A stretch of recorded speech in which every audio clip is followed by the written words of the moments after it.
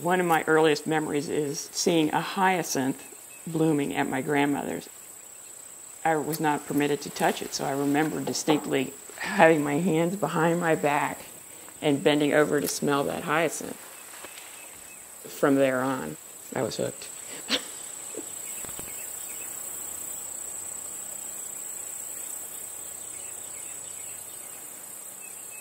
We don't think about the fact we've been doing it 34 years. That we just think about, you know, this is another day in the life of Peregrine Farm. But many times you stand up from picking something, you look around and you go, wow, this is what I do for a living. Because it doesn't feel like this is a job.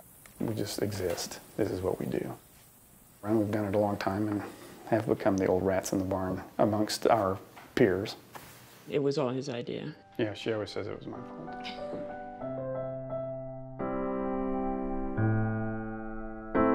We wanted to live in the country and make our living and be our own bosses. There was no family land because we're first-generation farmers. Those early years were pretty lean. We lived in a tent for 8 months. 8 months. We lived without running water for 450 days. Started building the house. We built about a third of it that had all the plumbing in the kitchen. If we didn't make it work, we would lose our home. And so that was a real incentive to get up at 5 o'clock in the morning to cover stuff when freezes were coming in or, you know, a storm was about to happen. It will be cheaper than extending that grid to these remote areas. The one thing about agriculture is it's kind of tyrannical. The reason that it's always in your head is that it has to always be in your head. You could have a weather event and the greenhouses could blow down, or something floods, or lightning takes it out a huge tree and it falls on a building. You know, just one never thinks about what somebody else's real work is. For the two of us, I would say that it's taken both brains most of the time. I don't think I would have been graceful had I been out doing this all the time by myself, and Alex come home from another job, and there have been some minor crisis that had to be dealt with at 4 a.m. and he stayed in bed. No.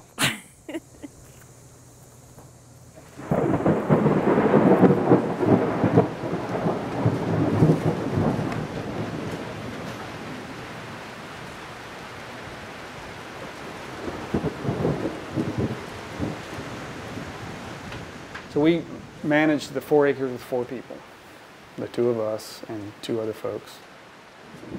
It's about a person an acre is what it takes to maintain at this level and this intensity. And so we're all about an even balance of energy expenditure here at the farm. No heroic efforts, we just want it to sort of flow through the season because it's a long year.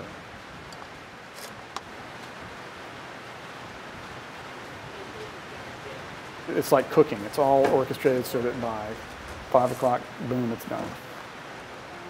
And it sort of marks the successful end of a week. Oh, I got the last Sweetwater. You want?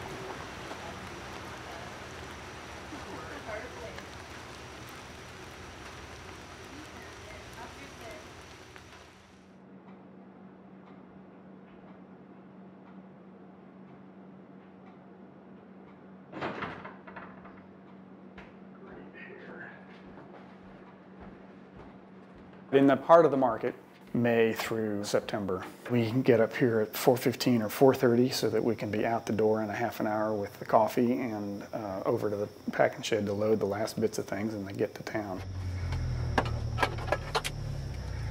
Flying to the bat. Not true. Slightly flying to the bat.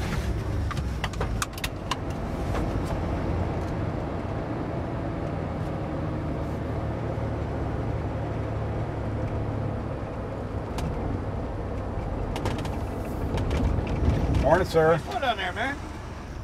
Crazy guy. If I wanted to hit you, brother. I've never seen it coming, would I? Are you going to that big wedding today? Hell yeah, I'm going to that big wedding today. We have about 100 hours a year to make our living. That's 20 good Saturdays and 5 hours a Saturday. So we don't screw around with those 100 hours.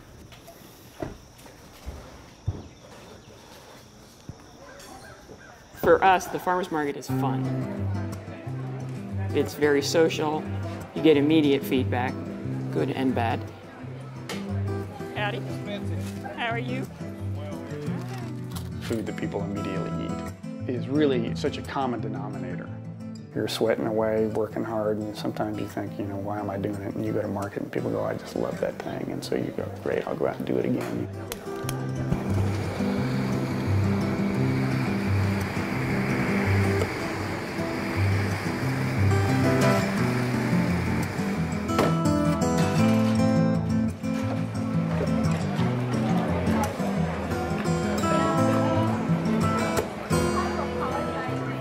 Realize there's not very many of us who have been at it 3 decades, going 4 decades. So we have a point of view that most folks don't. Every once in a while, you know, we think about how convenient it would be to live in town and walk to the grocery store and go to the movies or go to a restaurant. One of our neighbors, Glenn, lived by himself, and one day folks said, "Where's Glenn?" So someone went by the house and he had died sitting in the chair on the front porch looking at the view with a Coca-Cola in his hand. And he was just sitting there, dead as a doornail, but just sitting there, and you could tell that he had just, and I would love to be, that'd be the way that I go. I just sit there looking at the view, and that'd be perfect. In my early adulthood as a young mother, I was a waitress and a bartender.